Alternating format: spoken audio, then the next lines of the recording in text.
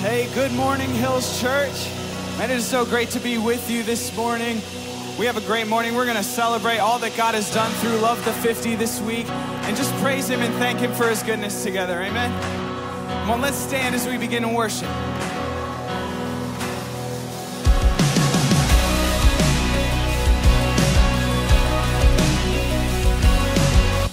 We're going to sing a new song this morning. Sing it with me. We worship the God who was. We worship the God who is. We worship the God who evermore will be. He opened the prison doors. He parted the raging sea. My God, He holds the victory. Yeah. There's joy in the house of the Lord. There's joy in the house of the Lord today. And we won't be quiet. We shout out your praise. There's joy in the house of the Lord. Our God is surely in this place. We won't be quiet.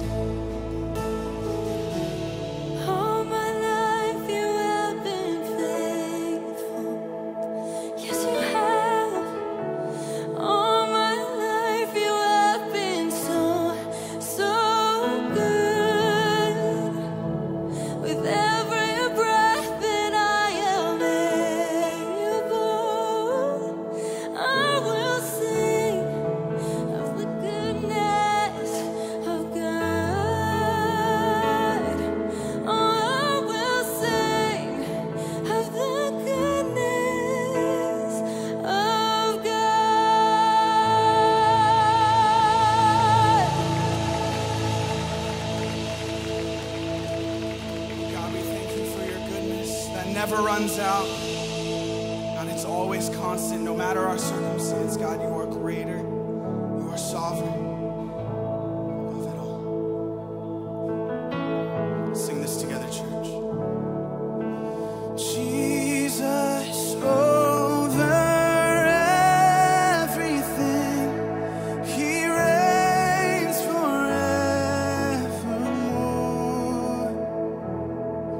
Our song for all eternity. Jesus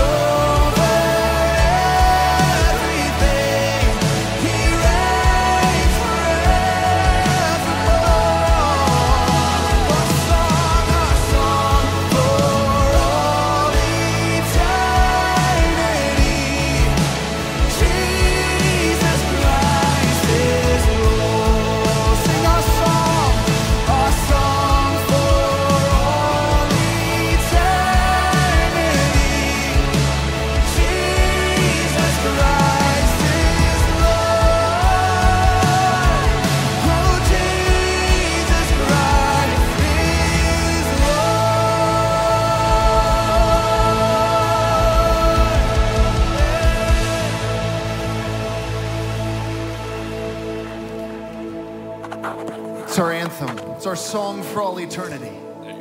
Jesus Christ is Lord. You reign over everything, Jesus. Over fear, over death, over all anxiety. Jesus, you reign and you rule, and it's our joy to lift up your name today. It's our joy to lift up your name every day. Lord, thank you for this church. Thank you for who you are. Thank you for what you've done for us on the cross. Lord, we say we love you. We say today that you can have your way in every way. We pray all this in Jesus' name. And everybody said, amen. Woo, y'all can be seated for just a second. Friends, welcome to church. How we doing today? Man, we are coming off the heels of an amazing, amazing week, and we're going to get to that in just a minute. But before we do, I wanted to share an announcement, an important update with you guys regarding a transition on our team. And man, a dear brother of mine, Christian, a friend of mine, I've known him for a long time. His family moved out here a couple years ago from Atlanta. And I can't say this more clearly or just more genuinely. God absolutely called him here for such a time as this. And we sent out an email this week, a video with Christian and I. It went out Wednesday. It was part of the church news video. Would encourage you guys to check that out. But Ashley and Christian took some time to pray, took a little time away, and to really seek God about their future. And they really feel like God has allowed them to start dreaming again and is even calling them into a new season where they can pursue some of those dreams. And when he came back from a little time off, he said, man, I think God has released me from my time here and is calling me into a new season. And I said, man, I'm always going to be in your corner. We love you. I have nothing but the utmost respect for you and your family. And we want to bless and honor Christian in this season of transition as he goes to pursue some things that God has put on his heart. And here's what I was reminded of in the conversation, as this has been a conversation him and I have been having for a while. I was reminded that God brings people for specific seasons and specific reasons. And all throughout the New Testament, you see this. God would take Timothy to a city and move Barnabas or move Paul or move Peter for specific seasons and specific reasons. And I know this for a fact. God brought Christian and his family in one of the most difficult seasons of our church's history over the past year and a half through 2020.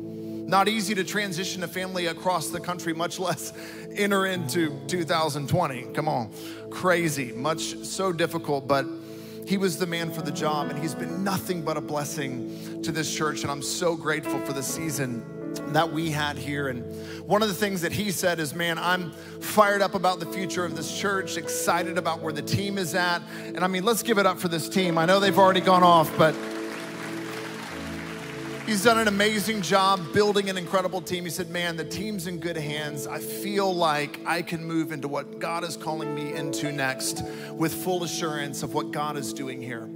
And I love that guy, love his family, want nothing but the best for them. And so as you guys see them around town, give them your love and be praying for them as they step into this next season.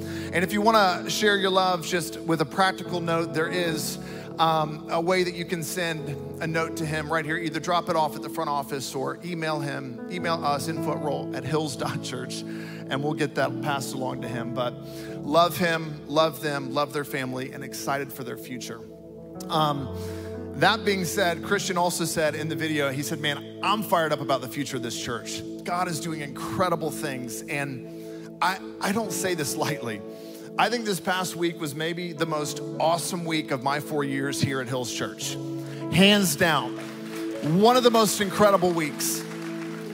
And we have a video capturing some of the highlights of Love the 50 week. And if you were a part of it, you already know. But for those of you who didn't have the opportunity to serve this week, take a moment and check out this video.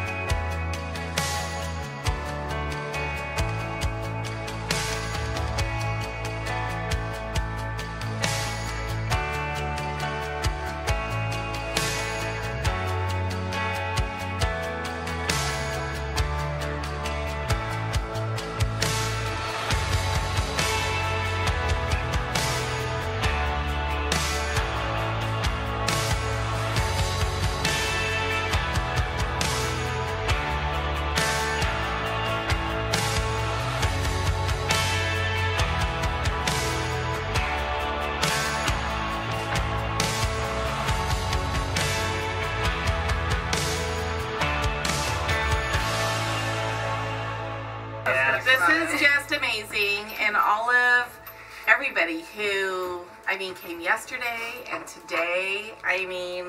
This journey is tough on a kid. Yeah. And he's gonna, be spending a lot of time in his room, and now he's got his dream room. Thank you. Yes. It's just perfect. Makes it a little bit easier. So, thank you.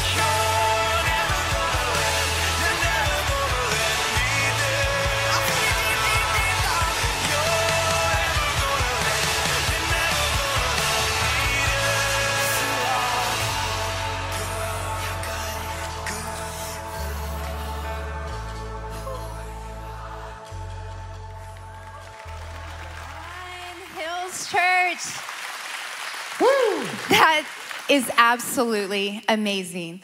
As the slide said, over 650 of you jumped in to serve for Love the 50 Week, making an impact on our community for the love and glory of Jesus. And so just go ahead and give you guys a round of applause one more time. We're so proud of you. We're so thankful for you. Over 50 projects, 9 cities, 2,300 man hours, again, to just glorify the name of Jesus in and around our community and show this community that we are for them, that we are for their flourishing and for their good. Absolutely unbelievable week. And it was crazy to me to think that last year there were about 270, 280 of you that helped us to see it double to 650. I was like, all right, Lord, this is like a movement now. This is becoming its own thing. And I got to give a shout out to Matt, to Kari, to their whole team. Yes. I don't even know if they're in here or where they're Yes. at. But man, just so thankful for not just the leadership, but the volunteers who showed up, you who were the church, and thinking about just the last month, not just this moment, but the fact that our facility was open for a month to those victims of the Caldor fire, to the fact that we stepped in and served 9 different cities along the 50 corridor, just making a statement that the church is not a place, it's a people, and we're called to be a city on a hill, Hello Hills Church, that cannot be hidden. And friends, it's not just a name on the sign, it's who we are. It's who we are. And I'm so grateful for you guys, grateful to be a part of a generous church. And I will say one last thing. This is not just something we do once a year. It's not just something we do once a year. There are For the 50 projects happening all the time. And if you partnered with an organization, whether it was anything, that we had, 50 plus. 52 of them. I don't even want to start to name them, right? Whoever you partnered with, if you want to continue to serve with them, by all means, there are opportunities throughout the year to continue doing that, to continue being the church. It's going to be amazing. An That's right. incredible year. But next week, we have a fun week for you as well, Jonathan. What is happening next Sunday? This has kind of been in the making for, I don't know, the last 25 years, but also definitely in the next last couple months. Right? Yes. Hey, next Sunday, mark your calendar, make plans. Don't go anywhere after church because we're going to feed you. We've got food trucks. We've got bounce houses. We've got a Ferris wheel. Praise God. Come on, somebody. It's gonna be awesome. Live music, picnic tables, just a chance for us to connect as a church family and celebrate 25 years at this amazing church of community impact, of all those sort of things. So invite a friend. Next Sunday is gonna be an incredible time, and we don't want you to miss it. So please join us after church next week, 25-year anniversary. Also kind of a fall festival and just an overall good time. It's gonna be so much fun. You don't wanna miss it. It's gonna be here. awesome. Bring a friend. Love it. All right. I'm gonna pray for us real quick, and then we are gonna jump into God's word together. So, Lord, thank you so much for today. Thank you for your faithfulness to this church. Thank you for what you continue to do in and through this church. Thank you for the amazing people who are Hills Church. And Jesus, we ask, I pray today, Lord, that what you've started here would be just the beginning of the impact that we want to have, not just on the 50 corridor, but beyond and into the world for your name's sake and your glory. In Jesus' name. And everyone said, amen. Amen and amen. Okay, so today, we are continuing on in our series called The Next 25, where we are looking at who is Jesus calling us to be as a church, as his church for the next 25 years. What does it look like for us to be the church in a season like this? I think we really nailed it this past week in terms of being the church and what that looks like, especially in terms of unleashing compassion. But there are a few things that Jesus said, I want my church to be this. There are a couple things in the New Testament where Jesus goes, hey, this isn't optional. You've got to be this. If you want to be a house called by my name, the church of Jesus Christ, if you want to be the church, you have to be this. And I want to read for us a passage of scripture. There are a few times where Jesus got upset, like mad, got angry. Not often, but he did from time to time, and this is one of them. In Matthew 21, verse 12 to 14, and here's what happened. It says, Jesus entered the temple courts and drove out all who were buying and selling there. He overturned the tables of the money changers and the benches of those selling doves because they were taking advantage of the poor. It is written, he said to them, my house will be called a house of, y'all reading along? Let's try that again. My house will be called a house of, but you are making it a den of robbers. Those again who were robbing and using the house of God for their own financial gain and to take advantage of the poor. Verse 14, it says, the blind and the lame came to him at the temple and he healed them.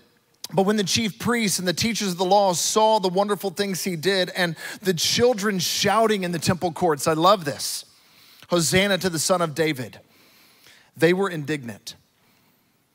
This is an incredible verse, an incredible passage about God's vision, Jesus' vision for his church. He said, my house, my church is gonna be known for several things, but one of the things it's gonna be known for is prayer. It's prayer. He goes, my house is gonna be a house where the lame walk, the blind see, where healing happens, where salvation happens, but also it's gonna be known as a place of prayer. A place where people interact with me, a place where people live lives of prayer. And today, the message title is simply this. I wanna talk about this, the prayer that Jesus cannot resist. The prayer that Jesus cannot resist. How do we become a house of prayer and a people of prayer who pray in such a way that Jesus inclines his ear to us? What does it look like for us to become a house of prayer and a people of prayer? And here's what I know. If we choose to build according to Jesus' plan for his church, he's really good at building his church. He's been doing it for 2,000 years. It has transcended every culture and language barrier known to man. Billions of people have been gathered into his church. If we choose to build according to the plans of Jesus, guess what? It's gonna go well for us. It's his church, it's his blueprint. These are his plans. And so friends, this is what we're going to do. But if I ask a simple question, what is prayer? What is prayer? Why would Jesus say, I want my house to be a house of prayer? Very simply, prayer is the means by which humans interact with God. Just gonna let that sit for a second. Prayer is the means by which humans interact with God. And it's really simple. And yet, let's be real, none of us do it. You can laugh, it's okay. I'm right there with you, okay? Prayer is hard. It's simple, but it's hard, isn't it? We're distracted. Where do we make the time? I don't know the right words to say. I'm not sure how to pray. I'm new to this whole thing. But Jesus changed the game when it came to our relationship and interaction with God. Think about this. In the Old Testament, in fact, I'm going to read this from Hebrews 9 because it's just that important. It says this, listen to what it says about the Old Covenant in the Old Testament, about how people interacted with God. It says, now even the first covenant, that's the Old Covenant, had regulations. So people interacted with Jesus, with God, through regulations, through rituals for worship and an earthly place of holiness. For a tent was prepared, the first section in which were a lampstand and the table and the bread of the presence. It's called the holy place.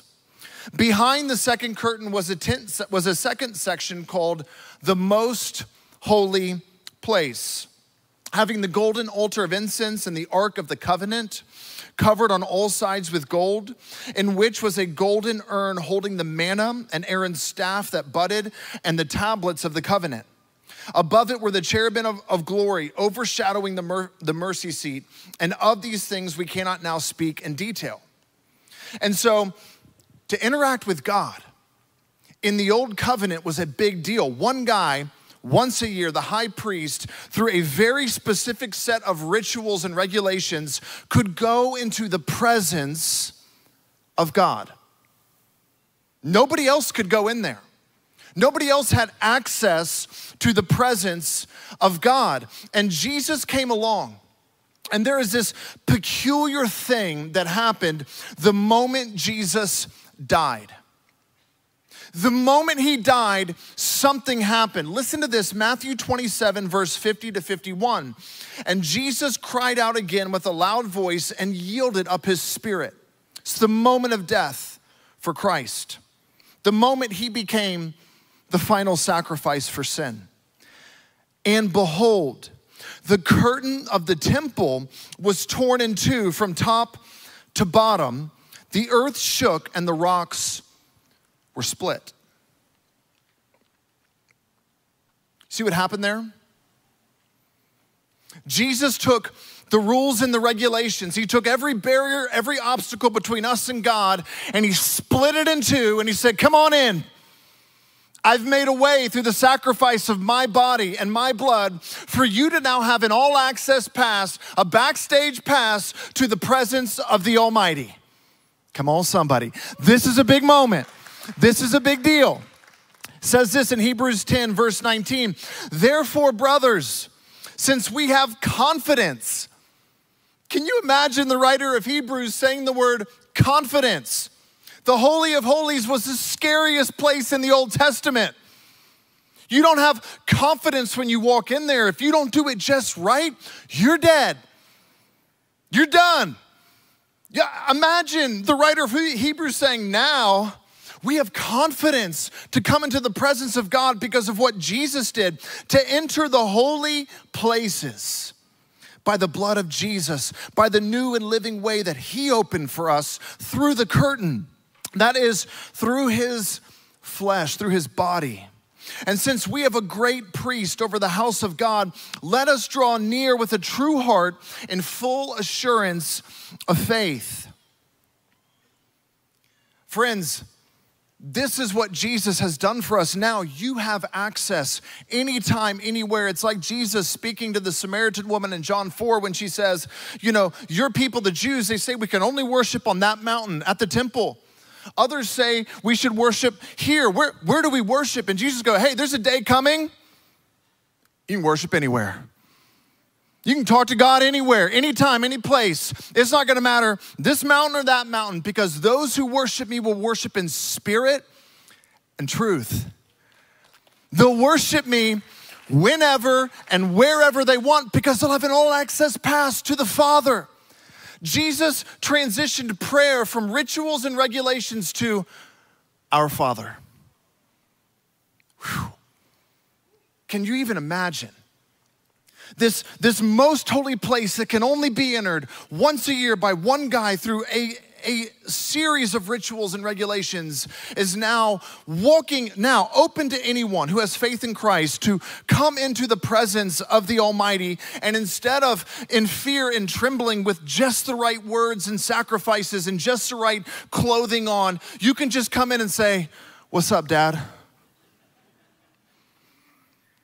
It's good to be here. It's awesome to be with you, Father." Jesus goes, you can talk to him like a dad, because I'm gonna adopt you into the family by faith. All of you are gonna become my brothers and sisters, and just like I talk to him as a father, now you get to talk to him as a father. Friends, this is what I know. Our relationship with God is not dependent on prayer. It's dependent on faith. You're saved by faith, but it will not grow without prayer. Your relationship with God, your intimacy with God, your walking with God, learning to listen to God, learning to follow the way of Christ, you will never become the person you are called to be unless you begin to develop a prayer life. You'll never enter into that. And friends, I'm preaching to myself today. I'm the pastor. I should be like a professional prayer. I'm not. I'm terrible at it. I get distracted. I get, I start thinking about everything else. My prayer list turns into a to-do list over here on the side of what I got to get done today. I'm 15 minutes in. I'm like, Lord, I'm bored. Are you up there? Are you hearing me? All these sort of things. I mean, all the normal thoughts that hit every normal human being are my issues too. In the essence of what does it mean to pray, to be with God? And here's what I know. I will not grow into who I'm called to be, not just as a pastor, but as a father, a friend, a husband, unless I choose to enter in and to fight for a healthy, vibrant prayer life. And so there's some things we need to know and remember if we want to have a healthy and vibrant and growing prayer life, some things that I think will help us grow in prayer. Here's the first one. This will help us. Number one, remember, prayer is a privilege. It's a privilege. It's not an obligation. It's a privilege. Jesus died on the cross and gave you an all-access pass so you can talk to God as a father. That's a privilege. And I think if we had faith and we understood what actually happened, what we now have access to, I don't think anything could stop us from praying. I don't think anything could stop us from wanting to be in the presence of our Father. Friends, prayer is a privilege. Jesus made a way the veil is torn. And I thought about this because the disciples, they saw Jesus do everything. They saw Jesus raise the dead. They saw Jesus cast out demons. They saw Jesus heal the sick, heal the lame, heal the blind. They saw Jesus walk on water. And you know what they asked him? They had one request. This was the only time for Jesus to teach them something. They said, Jesus, can you teach us how to pray? I think if I'm in their shoes, I'm like, hey, Jesus, prayer's awesome, but can you teach me how to walk on water? Like, awesome party trick. I would be so cool. Like, can you teach me how to turn water to wine? That was pretty awesome too. I think I'd make a bunch of new friends that way. I could even use it as an evangelism tool, Jesus. Lord, teach me some of these cool things. No, but they came to him and they said, can you teach us how to talk to God like you talk to God? That's all we want to know, because we've heard you. We've seen you go off to desolate places. We've followed you and we've seen the connection, the relationship that you have with God, and something is going on there that we want. Teach us to pray.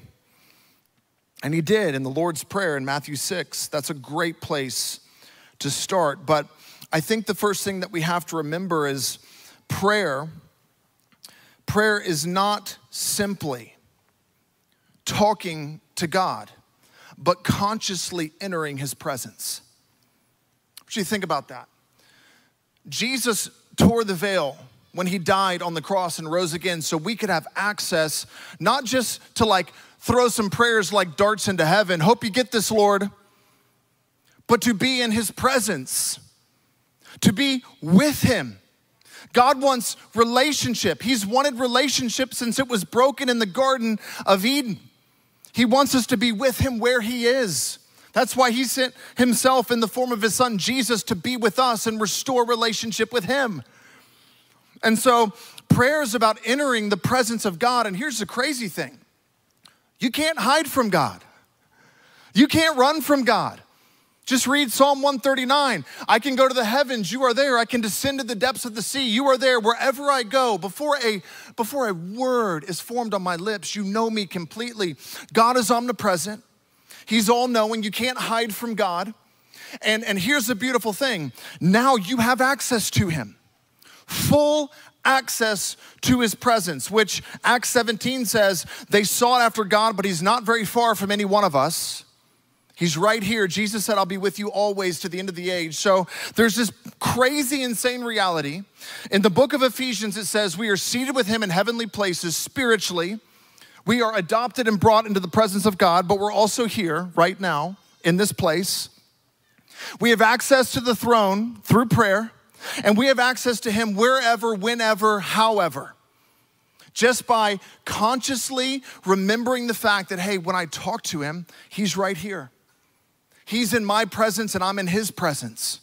Prayer is about consciously remembering you're not just sending words somewhere and hoping they're heard. You're entering the presence of God. And you're talking to somebody as a father who is very near to you, near to all of us. Prayer is so much more than just getting the words right. And friends, it's a gift. It's not an obligation. It's a gift. This past week for the 50, I had the privilege, you guys saw it on the video a few minutes ago, such an awesome moment. Got to be a part of building a room, redoing a room for this amazing young man, Austin, who is battling leukemia. Kind of one of those HGTV moments, move that bus, like he's gone for a couple days and then he comes back. He gives us the laundry list of what he wants in his ideal room because he's not able to leave his room very much. And it was so amazing working with the teams of volunteers to turn this place into something amazing and special for him. Something that he would love. Something that would just bring him joy every day.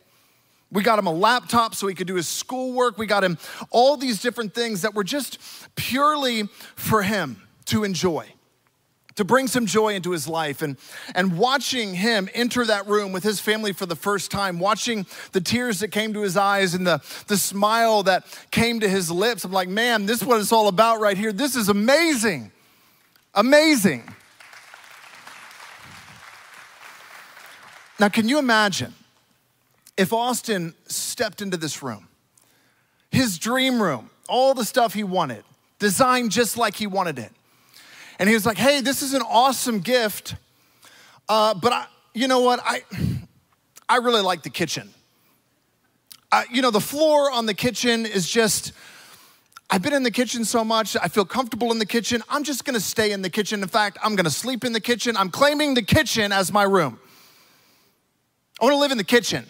That room's awesome, it's my dream room, but I'm just gonna take the kitchen. Thank you guys for that gift, but I don't think I'm gonna be spending much time in my room. No way, never. He would never do that. He's gonna be spending all of his time in that room. And friends, I was thinking about this incredible gift that we got to give him, and I think about, man, Jesus has prepared a place for you. He's made room for you to enter into a place where everything you've ever dreamed in the presence of God, everything you were created for is available to you. And so often we're like, no thanks, I'll just sleep on the floor in the kitchen. We don't take him up on his offer to spend time with him. We don't enter into the privilege of prayer, into the space that God has made for us. Friends, prayer is a gift. It's not an obligation. God has prepared a place for us to meet with him, to be in his presence. And I want to encourage us as a church, if we're going to be a house of prayer for everyone, prayer begins with us. We have to become a praying people who see prayer not as an obligation, but as a privilege. So number one, prayer is a privilege. Number two, prayer is the secret sauce. It's the secret sauce. Here's what I mean by that. Well, I'll give you an example. Recently, I got introduced to something. I feel like I talk about food a lot, but recently I got introduced to something called Dave's Gourmet Hot Sauce. Change your life right here. This will change your life. Prayer and Dave's Gourmet Hot Sauce will change your life. It's the secret sauce. I was at a friend's house, and it was on top of whatever they cooked that night, and I was like, this is amazing. And he's like, yeah, the food's pretty good, but really it's the secret sauce. Dave's Gourmet Hot Sauce. And I was like, where do I get this stuff? All the stores are sold out. He's like, man, you can buy it in bulk on Amazon. I legit bought like 2 boxes of it on Amazon. And I put it on everything. I'm not even kidding you. I'd put it on cereal. I haven't gone quite that far yet, but it is so good. It's a game changer. It makes everything better. Friends, prayer makes everything better. It's the secret sauce. It is literally the secret sauce to you living in the will of God and walking out the Christian life. If we believed, if we knew what was available to us in prayer, we would never stop praying. Think about this. What does God offer you? Not just access to his presence. What does he offer us in prayer? Courage in the face of fear. Peace from anxiety. Cast your cares on me. Calm in the midst of the storm, rest for the weary, provision in times of need. Give us today our daily bread. Strength when you're feeling weak, healing both physically and internally and emotionally, wholeness from our trauma and our wounds, wisdom when you don't know what to do. James says, anyone who asks wisdom, just ask the Father, he'll give it to you. Direction in life's hard decisions. Divine appointments seem to happen when you pray. Just speaking from experience. Comfort and company for those who are lonely, with a God who is always near. Hope in times of hopelessness. Unending, unconditional love, the experience of that in prayer. He will never turn you away. He's never too busy. He never has an excuse for why he can't meet with you. Prayer is where we realize the forgiveness of God. Prayer is a place to be completely honest, completely loved, and completely known by God. It's a safe space. He's never surprised by you. He's never shocked by our brokenness. He gives us power to change in the place of prayer. Prayer is a place of transformation. It's power even to ask God to change the world, to change our nation. If my people who are called by my name would humble themselves and pray, I would hear their requests and I would heal their land.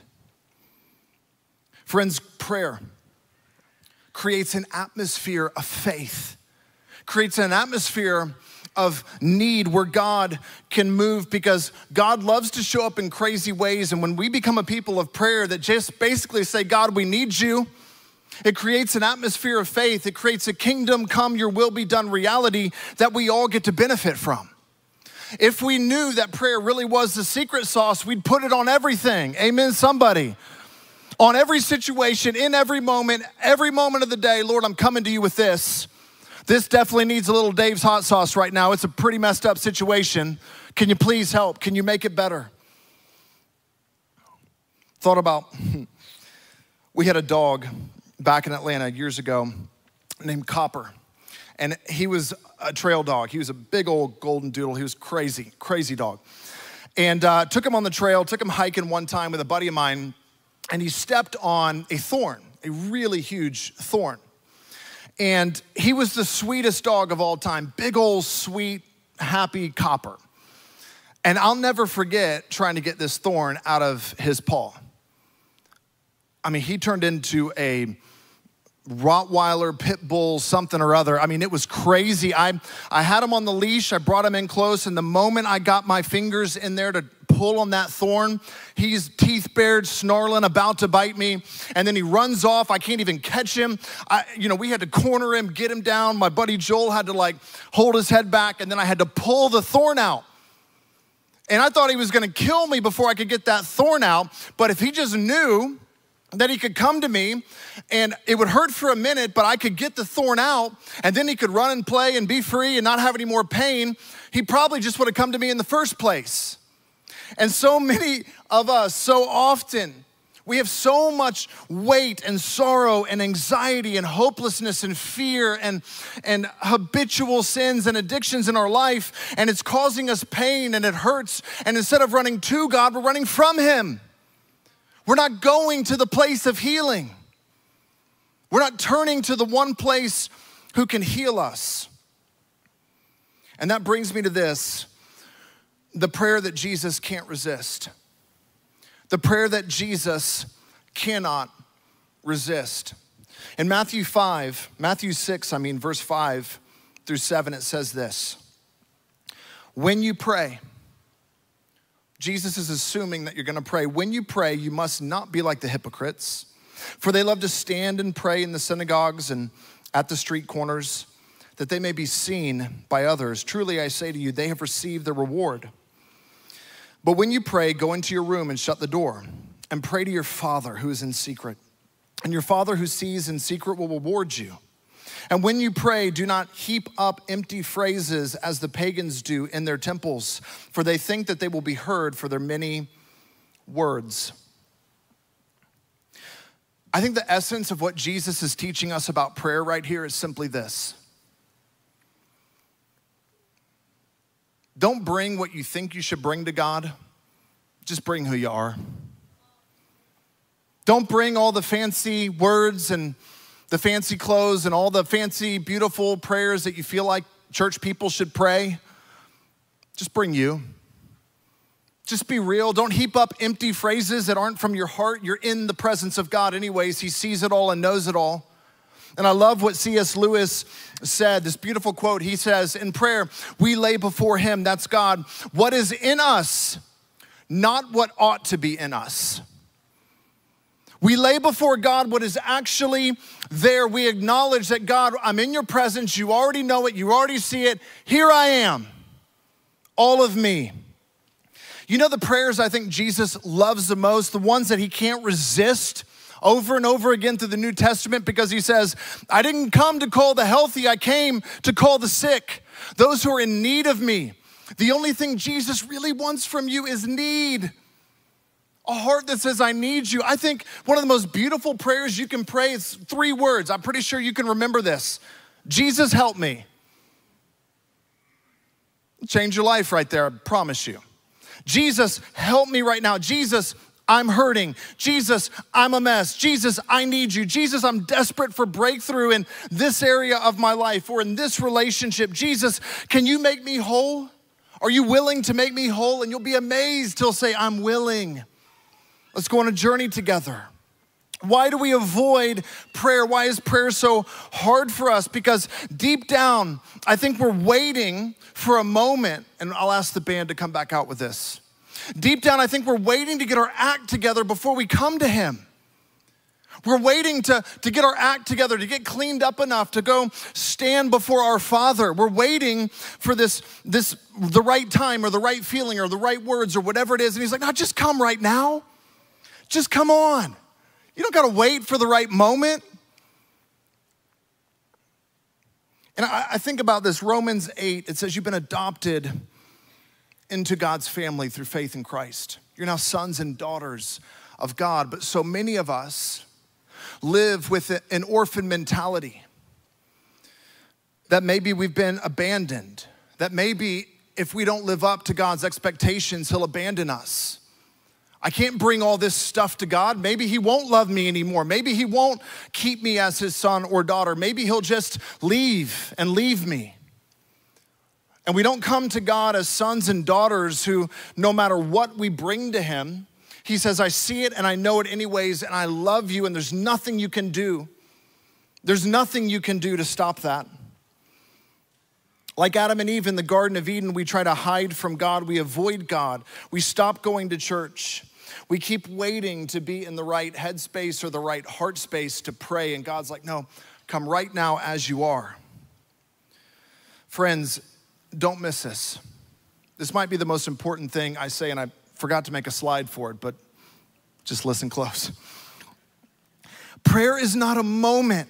This is what Jesus is saying in Matthew 6. Prayer is not a moment where you bring your best to God. It's an invitation from God to bring him your worst. Whew. It's not a moment where you bring your best to God. It's God saying, bring me your worst. Because when you bring your worst to God, it's an opportunity for God to say, see, I died for that. I love you. You're covered in grace right now. Let me heal you. Let me transform you. You're like, God, the thorn hurts. I'm a mess. I'm running away from you. I'm a broken man. I'm a broken woman. He's like, bring it to me. We may have to do a little heart surgery and there may be some pain involved, but at the end you'll be healed.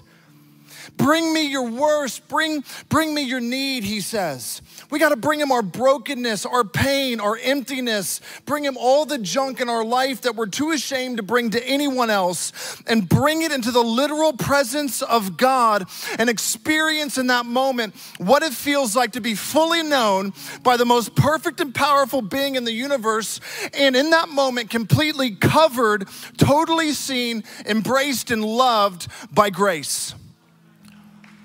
That's why,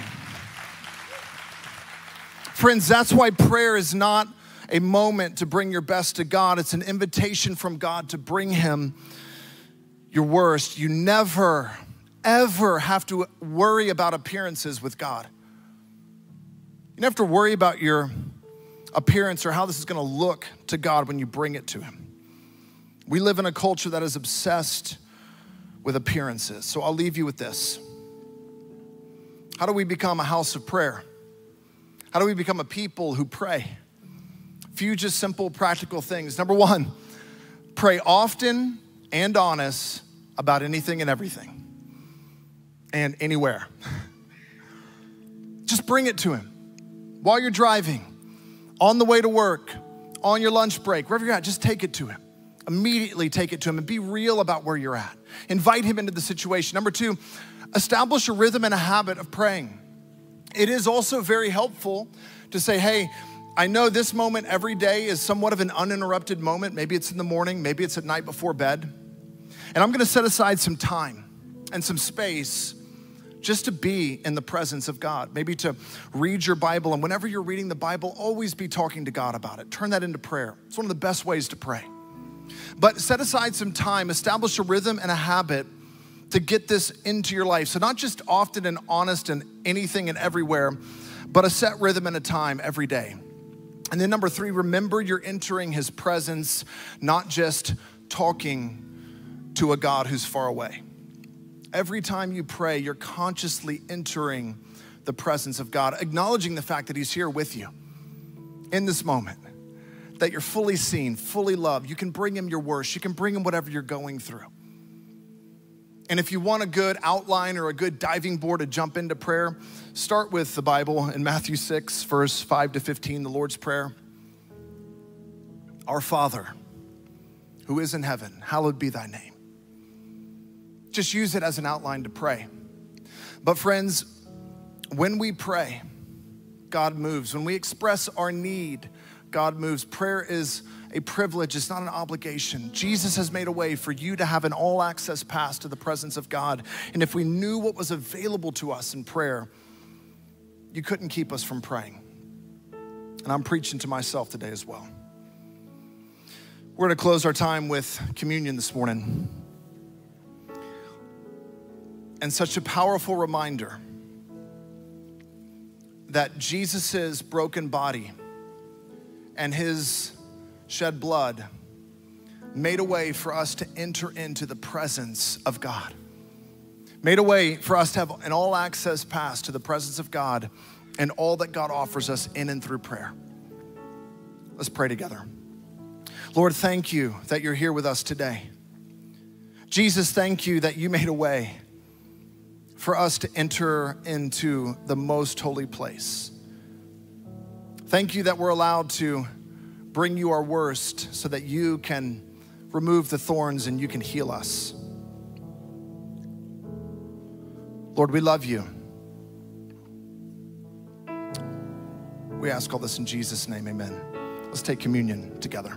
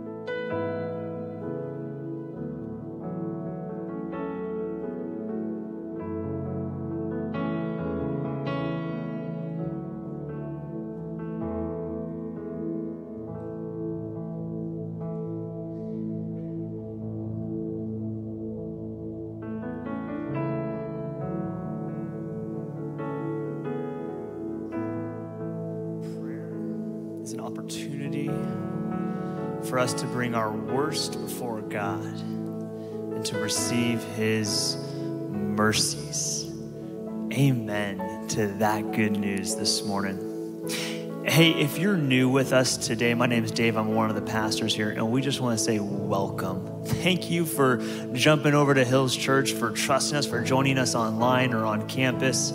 If this is your first time, we want to get to know you. And so we invite you to connect with us at our info tents out on the patio. We've got a gift we'd love to get in your hands, and we'd love to get a little information so we can follow up with you and help a large church feel small for you.